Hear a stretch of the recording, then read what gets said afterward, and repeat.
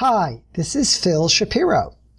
When I was a senior in high school, I once turned on the evening news on television and I saw a news clip about a human-powered bicycle that had traveled across the English Channel, which is about 21 miles long.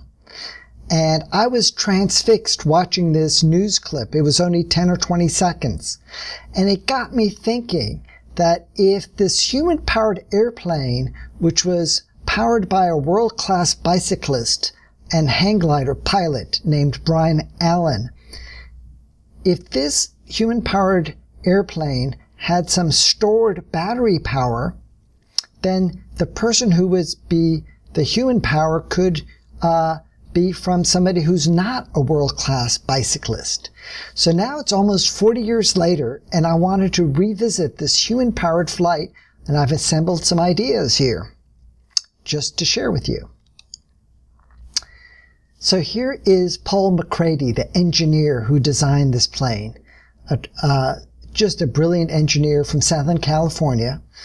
And there was a challenge, a contest.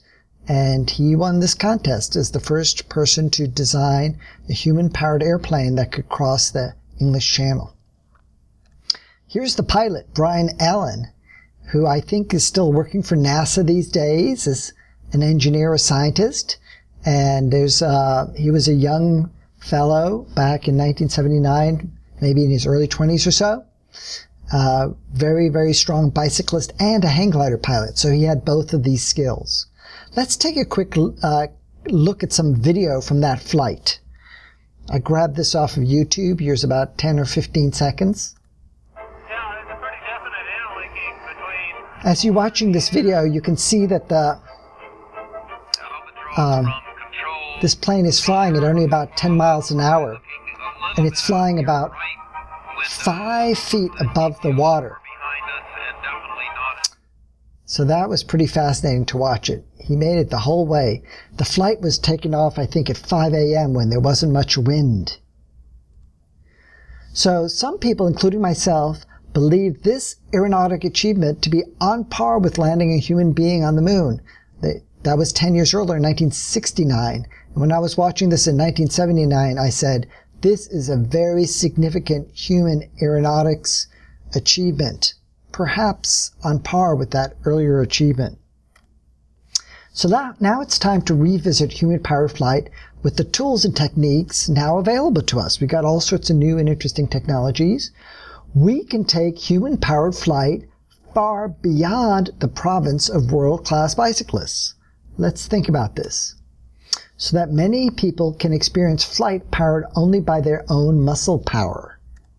Here are a few ideas in that regard. So there's new technologies that can be applied to human-powered flight, such as storage technologies, batteries, lightweight, powerful electric motors. They already have these electric motors for the solar airplanes. Those could be applied to human-powered flight in conjunction with the best of breed battery technologies. 3D printing, so that we could create kits where the planes could be assembled. Parts of the plane would be 3D printed.